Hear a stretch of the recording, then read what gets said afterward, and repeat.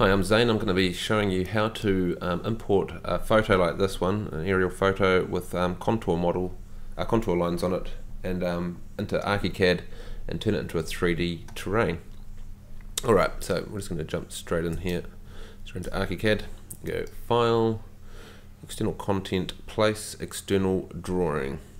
Okay, or place external drawing there. Alright, then we're going over here and going Open. So we've located it, just click somewhere and it will drop it down. Okay, next thing we need to do is we need to scale this image. We need to make it sort of so that if we draw something here and it's 10 meters, it's actually 10 meters on the ground. As you can see, it doesn't come through scaled at all. So this was an A4 at 1 to 2500. However, an A4 should be tiny little box down here, and it's not. This is a 2 meter grid. So you can't just go, well, make it 2,500 times bigger. So what we need to do is we need to identify a couple of points in here, measure those points, and then tell ArchiCAD how big the image should be. So now, for some reason, the site that I got this from is down, so not a big deal. I'm just going to do it straight from Google Earth. And this might be the case. You might have a contour model. Hang on. You might have a contour model. Where are we? Here we go. That you've acquired, and you can't identify or measure any points. You could do it with a scale ruler, but you are going to get some pretty big errors. So I'm going to do it right here with our measuring tool. Let's clear that one.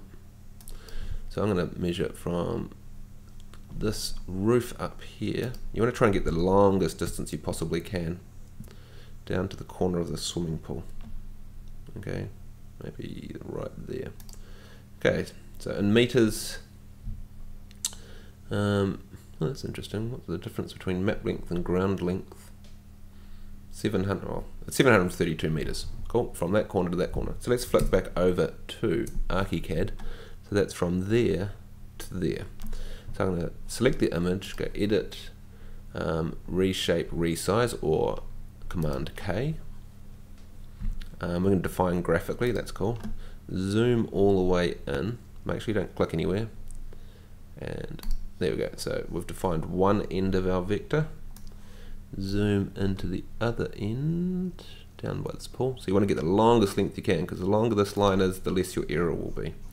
Alright, so now you'll see that the image is changing size, but we're going to go D is 732 meters, okay, or 732,000 millimeters. Hit return. Alright, now just to make sure that we've done that correctly, I'm going to grab the little measuring tool up here and measure just approximately from there to there, and it should be 732 meters, which it is. In fact, I'm going to change my units, because it's, let's go options, working units, changes to meters with a couple of decimal places. Okay, don't change the layout. That's the size of text and things like that on a piece of paper, so you'd normally leave that at millimeters or inches if you're in the States. Alright, so again, if I do that measurement, it should be 732 meters from there to there, and it is. So escape. Alright, so we've got the right scale. Next thing is, I'm going to draw a mesh. So I'm just going to create a square mesh that's the size of my document. Cool. Now it disappears. The reason for that, if we zoom all the way in here and keep zooming and zooming and zooming, eventually we'll see that there's a pattern fill on here. Okay. We're at 1 to 50, which is too big.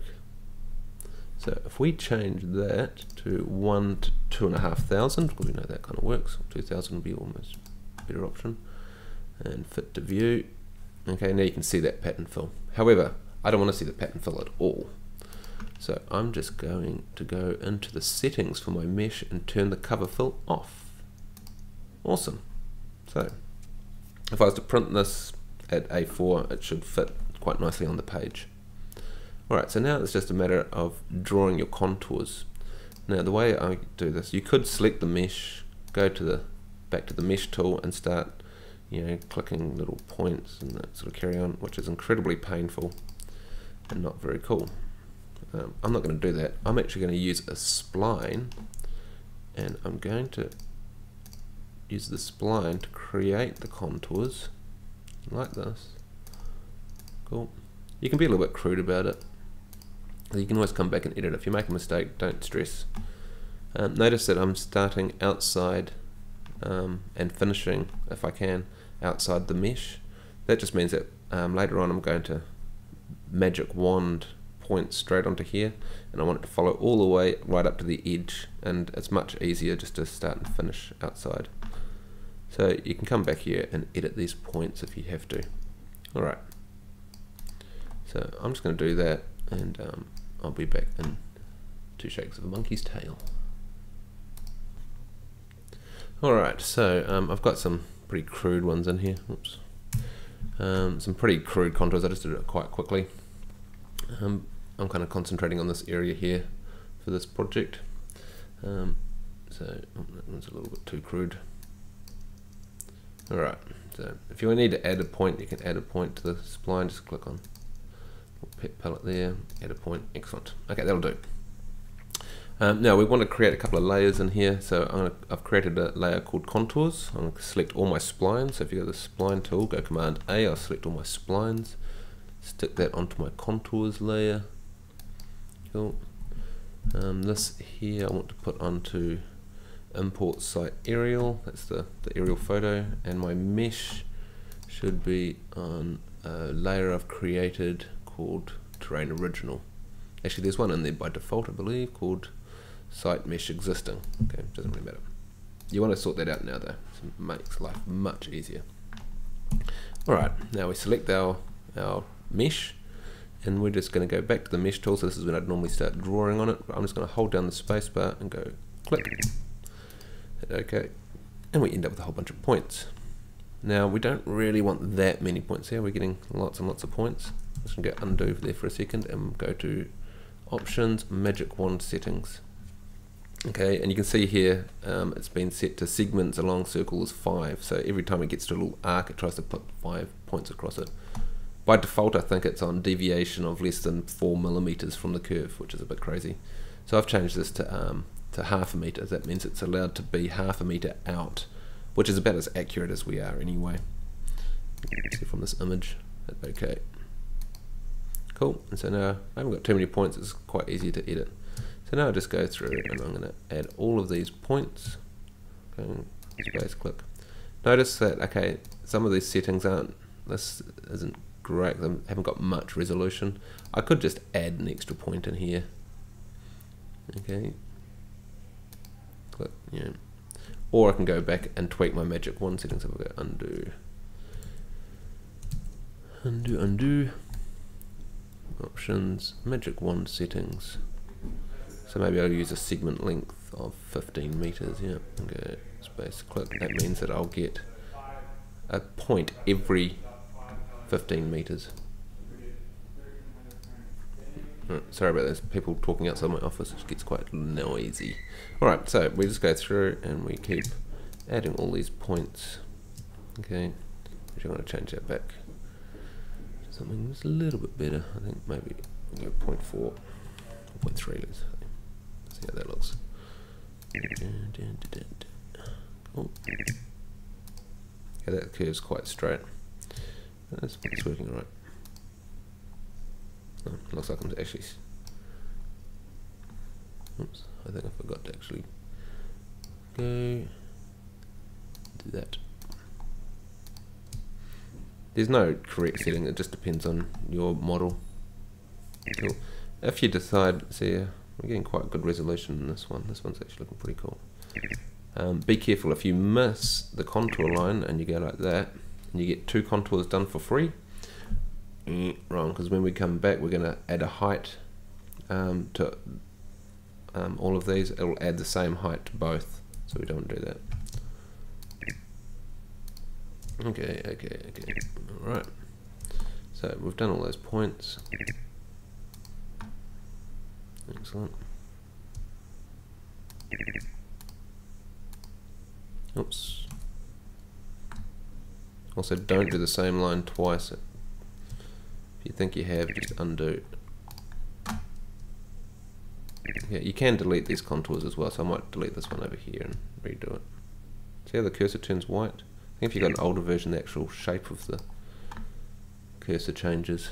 Alright, so that's all my contours done. Obviously I should really do some more of these ones, but I'm a bit lazy.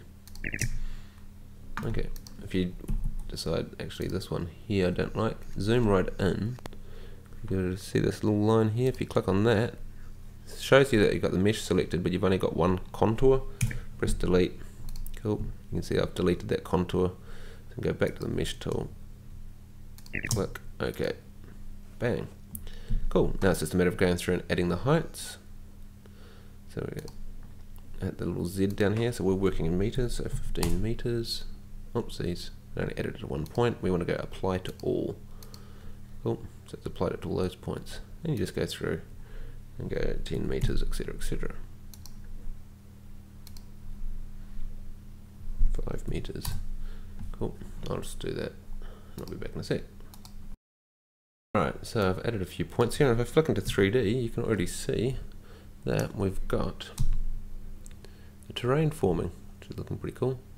Now there's a couple of little errors along here. You'll actually see, for example, along the edges here.